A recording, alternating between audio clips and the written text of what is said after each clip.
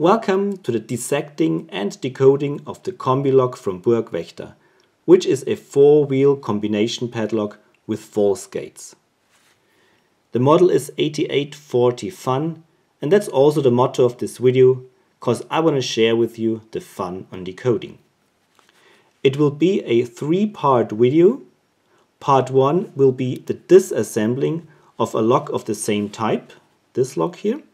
I will show you what's inside and how the parts interact, and this will enable us to derive a method for decoding it. In part 2 we will have some fun decoding this lock, and in part 3 we will have even more fun getting this lock back together. And I will take the chance to explain how changing the combination on these locks work. So be prepared for some fun. In order to take these locks apart, you have to remove this cap, and I've done this before using a vise.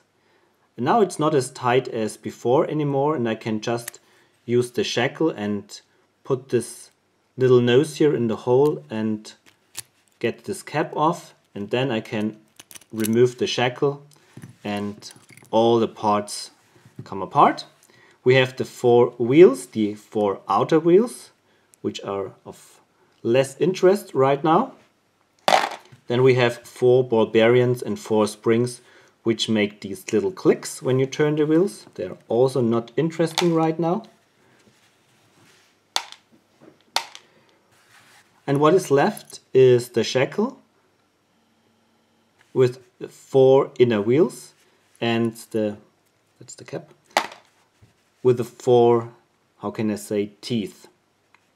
These teeth have to go through the grooves in this lock here.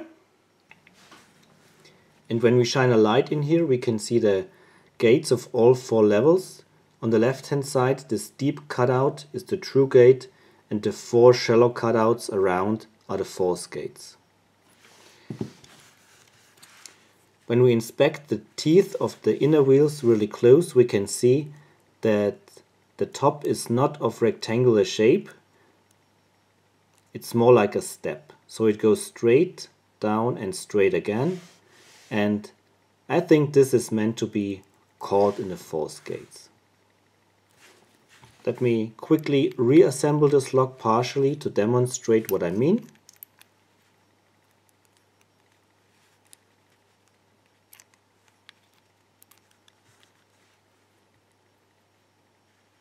So now this tooth is between gates, and when we pull on the shackle we can feel the resistance of the longer part of the step scratching on this surface.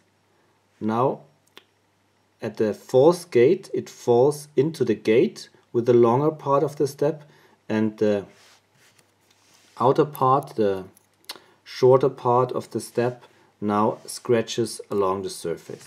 When we now pull on the shackle, we are caught because the longer part of the step stops at the end points of the false gate, while the shorter part of the step scratches along the surface. So this gives a typical type of resistance when dealing with false gates. And that's the measure of the lock makers to destroy the feedback on the locks when trying to pull pick them.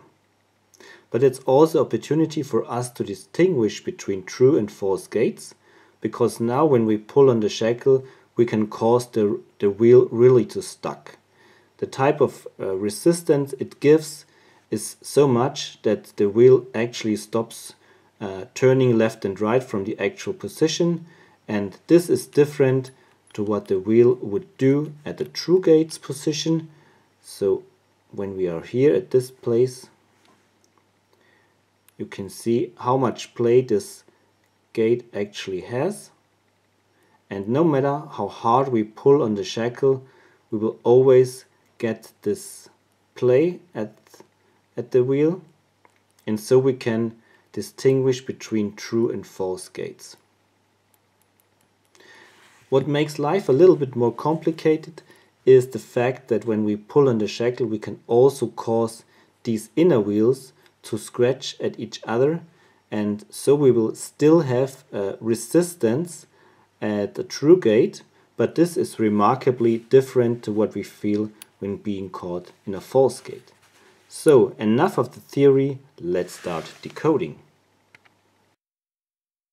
So currently we have all zeros as combination. I turn around the shackle at 180 degrees, push it down, and this allows me to change the combination. I change it to a new combination that I don't know. Just make sure that the wheels are at a number and not in between. I release the shackle, turn it around, close the lock and shuffle the wheels. So now what I first do in order to decode it, I pull on the shackle, not quite hard, but just a little bit.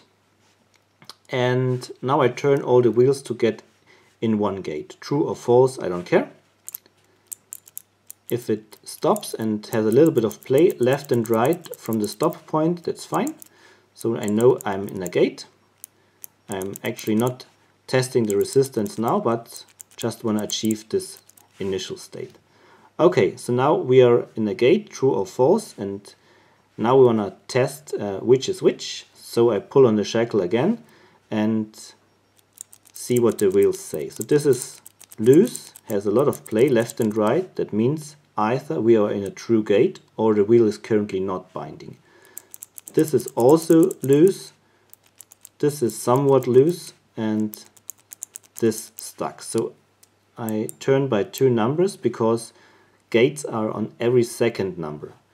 I pull on the shackle again and still this is stuck, so second is also not quite moving.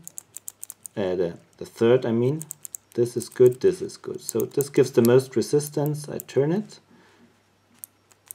still.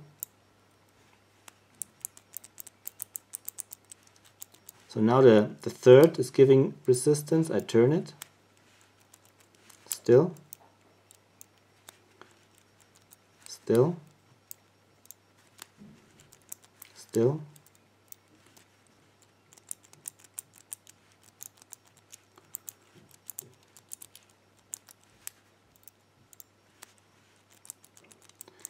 now it has become a little bit looser. I'll test all the other wheels. Not quite sure, maybe the first. Now it's loose. Now this is loose, this is somewhat loose, this is giving the most resistance. Now this stucks and it's open. Yeah, so much fun decoding combination locks. Alright, and now we will have at least as much fun reassembling this one. So here are all the parts of the lock that I need to put together again. But before, I want to show you how changing the combination on these locks actually work. Therefore I only need the lock body, the shackle and one of these outer wheels. I want to quickly reinsert the shackle in the lock body. Align all the teeth at one angle. And now I'll be able, hopefully, to slide it in at the position of the deep cutout.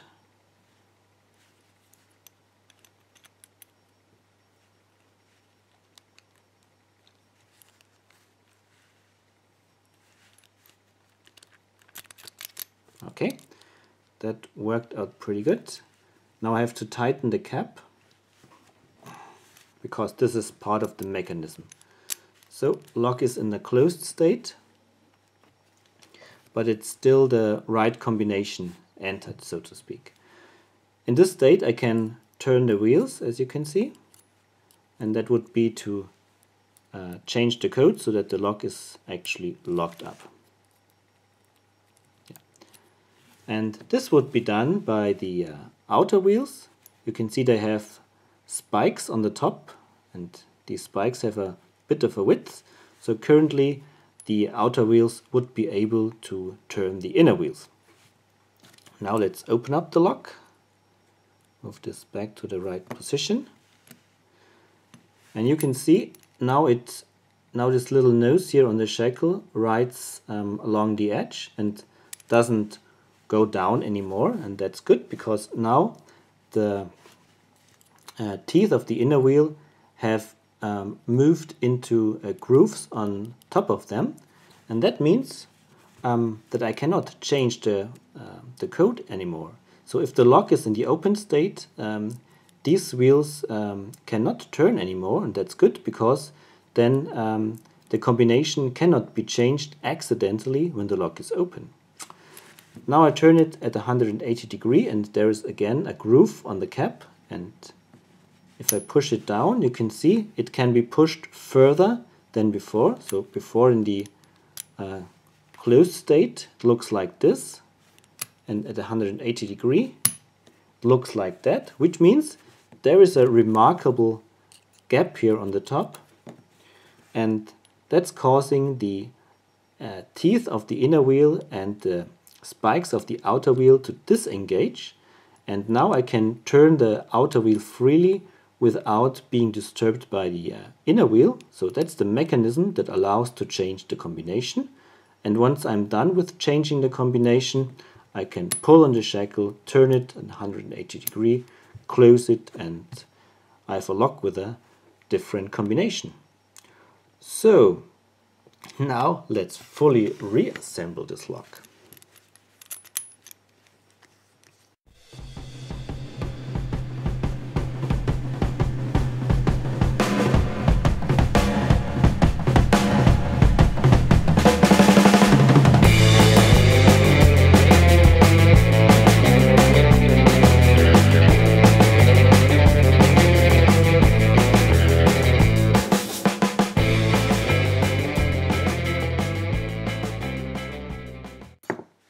Okay, it's completely reassembled. We are in the change position of the shackle. Now we can change the code to a very nice code and close it.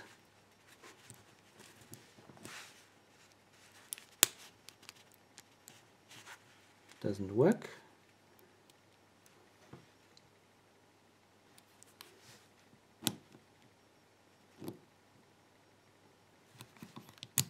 Now it works. The cap was not aligned correctly, so I can open it, I can close it, I can shuffle the wheels, lock is locked up, I can change the codes to the correct one, and the lock will hopefully open. Alright, so we're done. That was dissecting and decoding of the Combi-lock from Burg Wächter, a 4-wheel combination padlock with false gates. I hope you have enjoyed this video. Thanks for watching, happy picking and decoding. Cheers and bye bye.